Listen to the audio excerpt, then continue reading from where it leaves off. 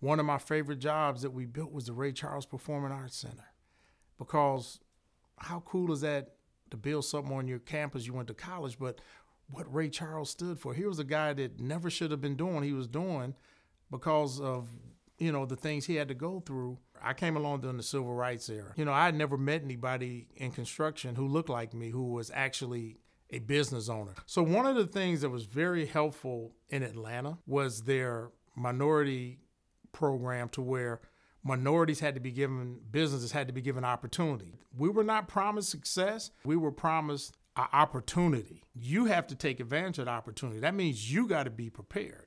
But the most important thing I found was there were other people who wanted to see me be successful, and others who shared their wisdom, their knowledge.